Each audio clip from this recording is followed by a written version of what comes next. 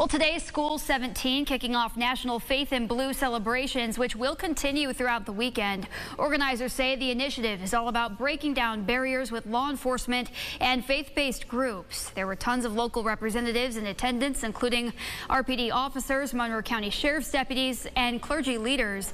Today they met with 6th and 8th graders to play games in the gym, and tomorrow they'll march together to the Public Safety Building in downtown Rochester. Activities they hope will make a lasting impact on folks in our region. We believe this event and other events like this will further our goals of partnership, and the Rochester Police Department will continue to keep the community safe, as well as collaborating with all of our partners to uplift the city of Rochester. This is the 4th year the Rochester Police Department has taken part in the initiative. They say they hope to continue that tradition in the future.